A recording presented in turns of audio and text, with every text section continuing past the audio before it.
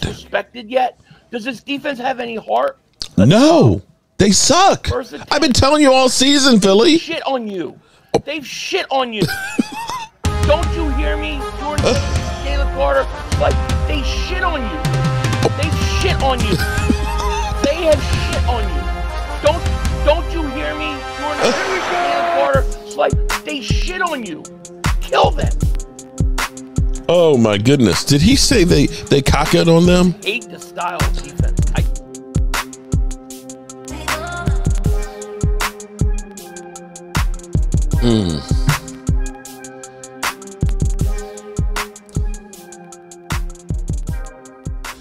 Well, good Tuesday taco morning, friends. Mark Holmes here with my buddy Cowboy Joe Boo, as well as Joe Bear in the house. And as always, I want to say thank you all for watching, commenting, subscribing, and being part of the Joe Boo Sports Report. Without you guys, as well as you ladies, you know that this literally does not work. So let's get open for business here and let's wake up the football gods. You know, yesterday was a long day for me.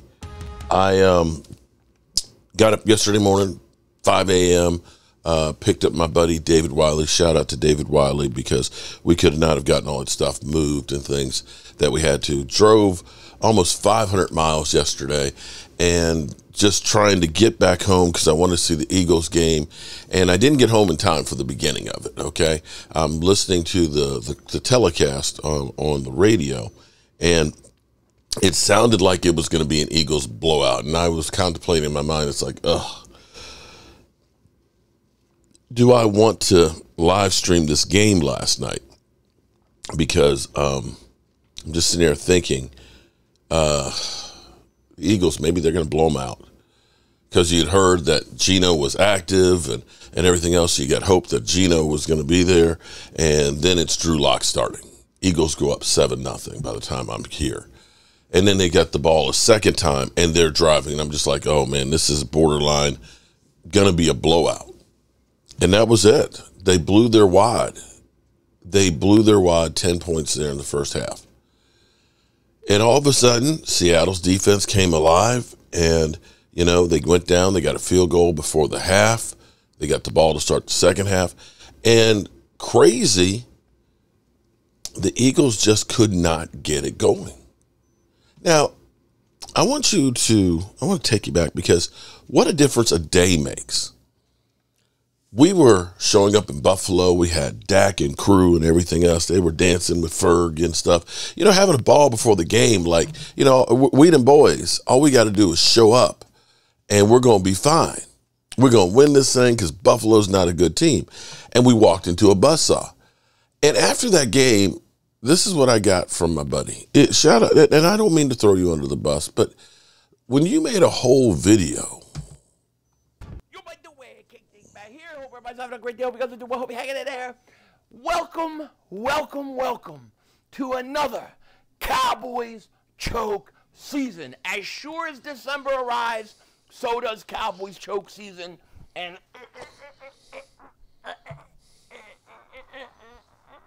it's just beginning. We're just getting the first small taste, the first wave of choking by the Dallas Cowboys. What a beautiful, beautiful thing.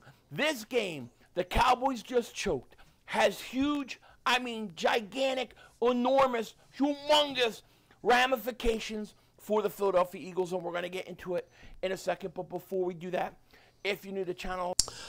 That was what I had woke up to.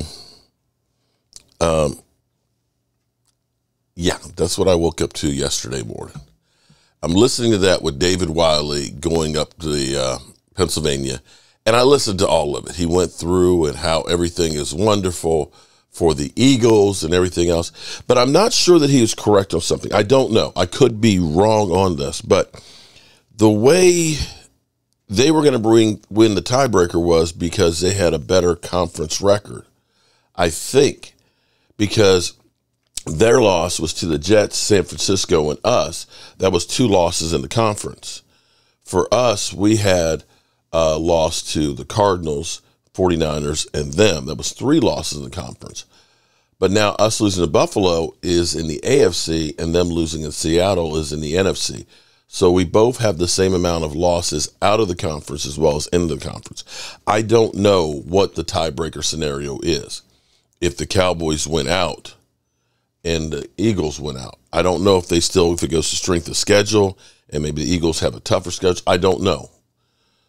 But at the moment, you have to wonder. Now, again, we got to play Miami, and we need to take care of our stuff and let everything else follow as it may. But I'm not sure that the Eagles can beat the Giants. Now this was actually nice last night because, here it was. The Eagles got down there. They got a field goal, and they're up 20-13.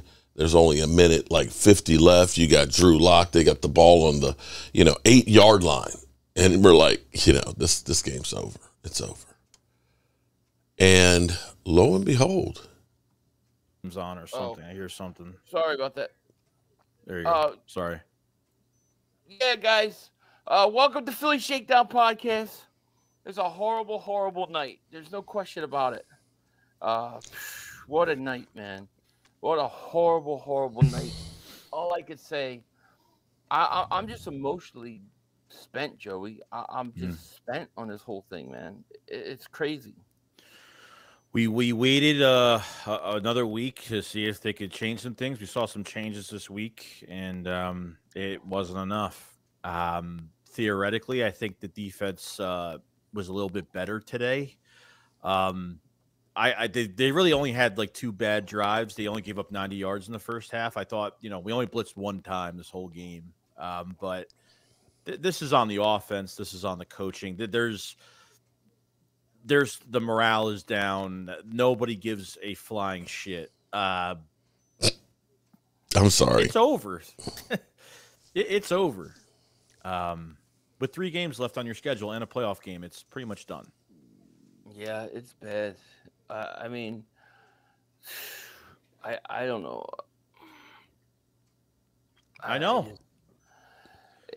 You got a clean house, dude. There's something fundamentally wrong with this team.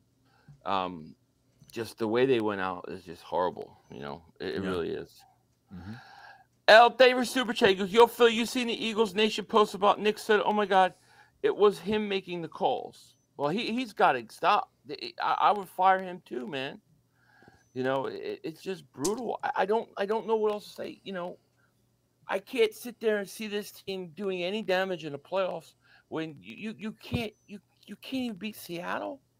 I'm sorry, man. Playoffs? Talk about playoffs. It's not like it's just one person or one thing. The offense sucks. Jalen Hurts wasn't good. The coaching isn't good. The defense isn't good. I mean, they can't get pressure on Lock. Drew Lock went 98 yards with a minute left, dude. Yeah. With a minute. Wait a minute. Hold it. This sounds familiar. Let's see. Let's go to the tape. Well, what happened was that second game, we got our ass kicked, or the second half. We just got our ass totally kicked. We couldn't do diddly poo offensively. We couldn't make a first down. We couldn't run the ball. We didn't try to run the ball. We couldn't complete a pass. We sucked. The second half, we sucked. We couldn't stop the run. Every time they got the ball, they went down and got points. We got our ass totally kicked in the second half. That's what it boiled down to. It was a horse performance in the second half. Horse. I'm totally embarrassed and totally ashamed. Coaching did a horrible job. The players did a horrible job. We got our ass kicked in that second half. It sucked. It stunk. Okay. That's literally what Philly 500 said. Well, we are not the experts out there, okay? Understand, we are the, guys in our mama's basement. Grocery store, I used to actually swallow it, pause. But, Joey's packing and he used to. I used to pack and swallow. I used to do a lot of stuff. Dude, that should be your intro. yeah. Your intro is just look at the camera. Wow. I'm going to do one last clip. Now, this is Jib Sports, and this is with Seth Joyner. Seth Joyner last week last week where this guy was like, oh, it's okay. All we got to do is run the table. You know, I'm not worried about the Eagles and they're in good shape. And Seth Joyner was like, really? He said, I don't know that they can beat the Cardinals. And let's see how the Eagles have beat them down now. The Eagles lose to the Seattle Seahawks tonight, 20-17. And how did they lose? They lost because Drew Lock, of all quarterbacks, took the Seahawks 92 yards down the field in a minute 24. The guy was afraid to throw the ball past 5 yards all night. All of a sudden, he hooks up with a couple of bombs, one to DK Metcalf, and then the killer, a 29-yard touchdown to Jackson Smith-Njigba, who beat James Bradbury, who was also in the other play to DK Metcalf. So, listen, I got to tell you this. Had they even survived this game, folks, had they even survived this game, it would have been a hollow W, because it's obvious now that this Philadelphia Eagles team has lost some electrical current. And so what does this portend for the playoffs? Well, for me, it portends nothing. It means to me they can get beat in any single game they go into in the playoffs. But for the short term, in the playoffs, what they did tonight was relinquish a possible number 1 seed to the San Francisco 49ers. You can take that off the board now because they just threw that away. Had they run the table and hoped that the 49ers would lose to the Ravens, they still had a shot. Now where are they? I'm Mike Missinelli. Here's the crew tonight. It's Mark Farzetti, Phil Colarudo, and of course Seth Joyner. Seth, I'm going to go to They you. look like they're at a funeral. Right All they need away. is an Eagles coffin right in front. I'm not shocked. I'm really not shocked. Because on my show this week, I ended my show with my prediction. And I said the Eagles are going to lose this game 17-21. Okay, so I was 1 point off of my prediction. But I had the sense that the Eagles would find themselves tonight, you know, and win this football game. So, of course, I changed my prediction Of course. before the show and went 28-14. I know everybody wants me to explode and go off. I'm just not doing it tonight because, you know, I'm out of that type of energy. This I said last week, this is not a good football team. And they just confirmed what I said. And it seems to me like the Eagles are really searching for too many things at this point in time. I've never seen so many young guys play in a game with so many implications as to what the end of the season was going to turn out to be. Like Patrick Johnson playing tonight. Eli Ricks and Joe playing tonight. Now, you already had one of your starters out, and you insert, you know, 2 rookies, and you're rotating them all through your lineup. You know, you got all these young players that are playing. Now, that, of course, didn't have anything to do with why they lost the game. But, you know, at the other end of the spectrum, you know, you change defensive coordinators. How does that work? Because the same passive-ass mentality that you had that led to, you know, your other coordinator being fired and sent upstairs is the same passive-ass attitude that, you know, Matt Patricia employed. Did you blitz Drew Lock at all? All right, so we're going to leave it right there with the Eagles. They are definitely in free fall right now. They have they have literally thrown in the towel. Now, here's the thing. We need to make sure we take care of us. It is incredible the opportunity that has been afforded to us. The Eagles have gift wrapped an opportunity. And see, here's the thing in life, okay? You can be the guy who sits there and blames everybody else for your problems. I've always said to myself, I don't want to be that guy sitting in a bar to say, well, if this guy hadn't done this and this guy hasn't done this, you know, I would be something. Dude, get up off your ass and take the shit that you need to do to be successful. I don't know what happened to the Cowboys in that game. Some people will say it's a conspiracy theory. Some people say it was tainted pizza, that it was the Cowboy players were sick. I don't care about these damn excuses. I cannot change the shit that happened or the shit that came out or how it came out from the illness, from being in Buffalo, from the pizza, from the fallout. You got 3 games. You got 3 games and a golden opportunity. You got the Miami Dolphins, you got the Detroit Lions, and then you got the left-hand up Commanders. You got your opposition who literally should be running away with the #1 seed, imploding for whatever reason. Maybe their warts are finally showing through. I don't know. But Jalen Hurts ain't that guy that he was last year. The shit ain't shining for Nick Sirianni. Their defense has been completely exposed. They've literally gone off a cliff. And now you need to take care of you. You need to find a run-stopping ability. And if Jerry freaking Jones doesn't look at this and say, maybe I should kick the tires on Ndamukong Suh, just let me just see if he has anything left. Just let me see if he has anything left, because I got to do something. That is my fatal flaw right now, is stopping the run. If Dan Quinn, who is incredible with getting to the quarterback's ass, Josh Allen literally throwing 15 passes, maybe it's the best formula for him. But the Cowboys have to wake up this week.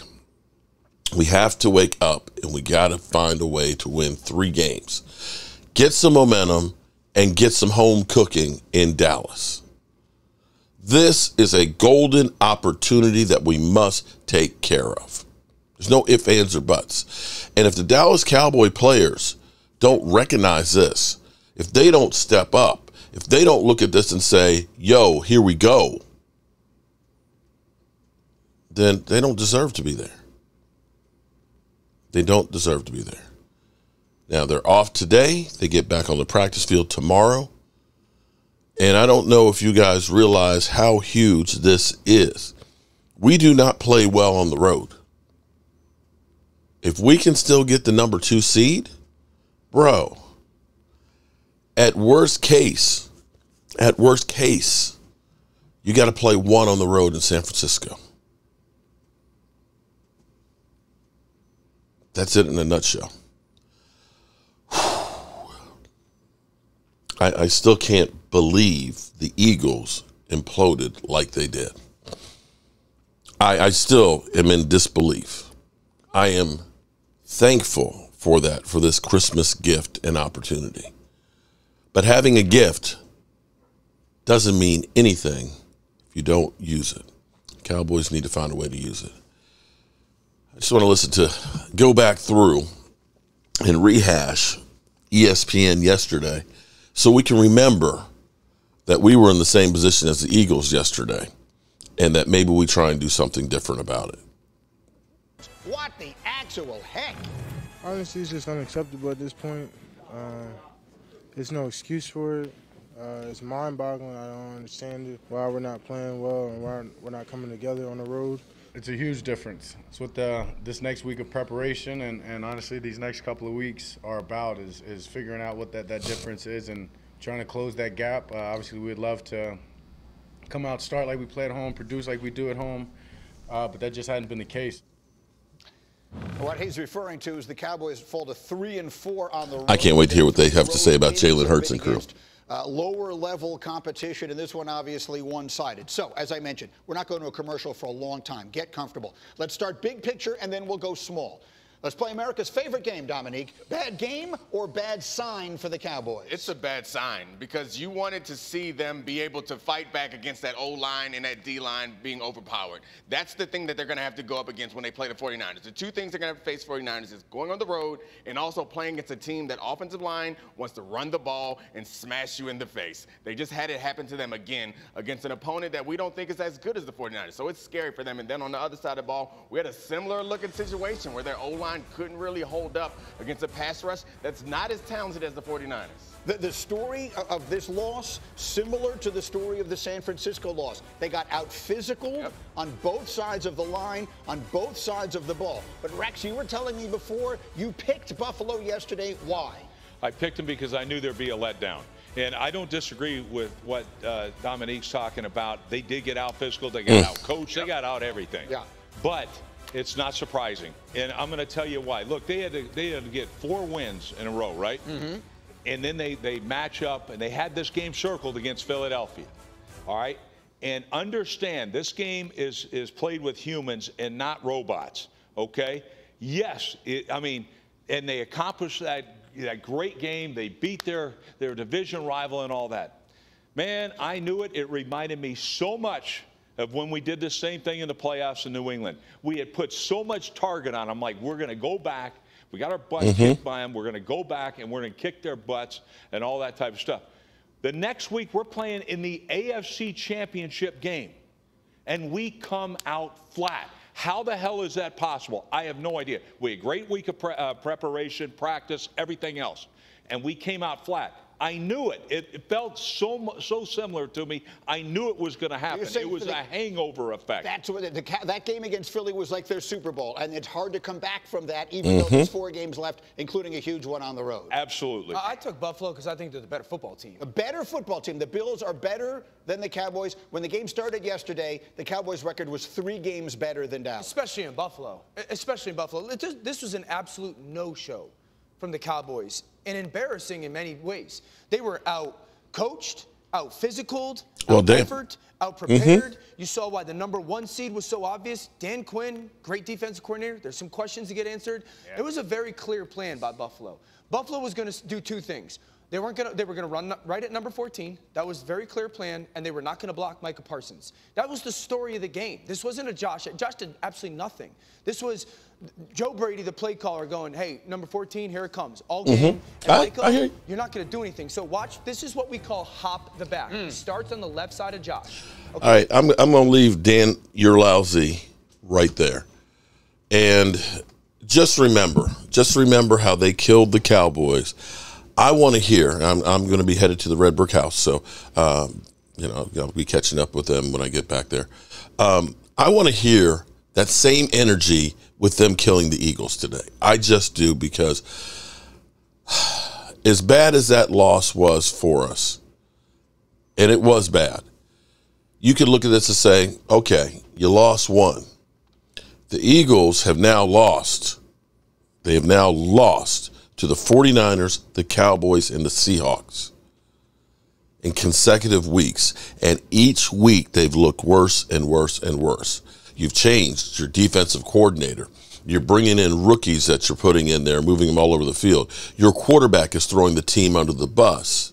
You got a coach saying we're not going to make changes and makes changes, and now it seems to be that the shine is off of them. You've got your player, A.J. Brown, taking swings at people on the side of the field. You literally have dysfunction right now with the Eagles. And I'm not sure that they turn this thing around. I don't know. But here's the thing about the NFL that we all know. It is a week-to-week league, and things can change really fast. I'm hoping they continue the slide down the hill and that the Cowboys can get their stuff together. Again, this is a gift. Now the Cowboys have to take advantage of it. And as always, you know how we roll. We appreciate you. Peace. Disrespected yet? Does this defense have any heart? No, they suck. I've been telling you all season, Philly. They've shit on you. They've shit on you. Don't you hear me, Jordan Davis, Jalen Carter, Slate? They shit on you. They've shit on you. They have shit on you. Don't you hear me, Jordan Davis, Jalen Carter, Slate? They shit on you. Kill them. Oh my goodness! Did he say they cock it on them? Hate to stop.